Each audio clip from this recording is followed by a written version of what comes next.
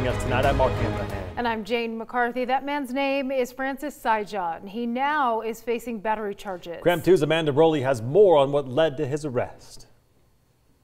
CDA Casino CEO Francis Saijan made no first appearance after posting bond early this morning, but he will return to Kootenai County Court on December 7th for his misdemeanor battery charge.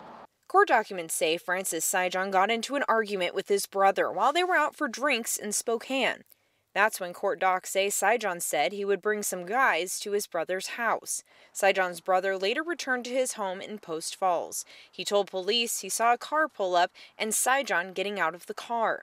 Then, when the victim stepped outside, court docs say he was hit by two guys. That's when the victim's wife called police and reported a group of men beat up her husband and took off in a burgundy Cadillac. She identified Saijan and his son, but couldn't identify the third male suspect.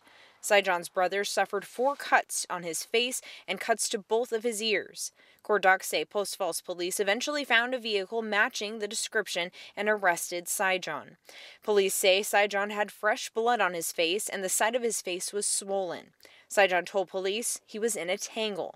Police searched Saijan for any weapons and none were found. Court docs also identified Saijan's son being with him at the time of the fight. He is now in juvenile custody and charged with battery as well. The spokesperson for the Coeur d'Alene tribe said they will not make any comment or provide a statement regarding their employees or tribe members. And I also contacted Saijan's sister-in-law who witnessed this incident, and she declined to comment. Reporting from the Kootenai County Courthouse, Amanda Worley, KREM 2 News.